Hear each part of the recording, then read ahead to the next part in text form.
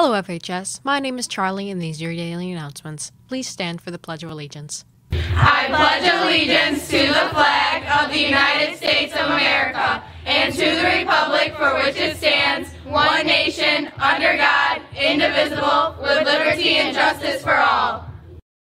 Good afternoon, Fraser. Today is Tuesday, November 9th. Remember that while masks are optional for all staff, students, and visitors on campus, they're required on the buses. It is encouraged that anyone who is not fully vaccinated wears a face covering. Masks are available in the building for anyone who needs one. If a student is identified as a close contact with someone who has tested positive for COVID-19, the student will need to provide proof of vaccination to avoid a quarantine. Thank you so much for your cooperation. Need academic help? Our best NHS tutors are available during SMART every week, Monday through Thursday. Please contact your counselor to schedule an appointment. Our Fraser Theater Department is proud to present Blythe Spirit, this year's play. There will be performances Monday through Thursday at 6 p.m., on Friday at 7 p.m., and a matinee performance at 2 o'clock and 7 o'clock on Saturday. Tickets are $5 for students, $8 for seniors, and $10 for adults.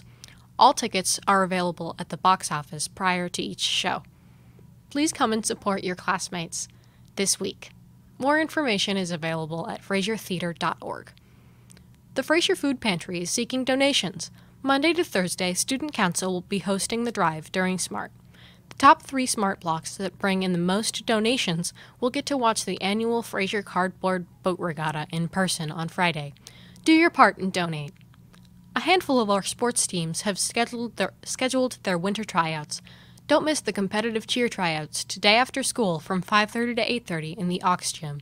On the 15th, the boys' basketball tryouts take place from 2:30 to 9 in the main gym, and the wrestling tryouts go from 2:30 to 5 in the main gym.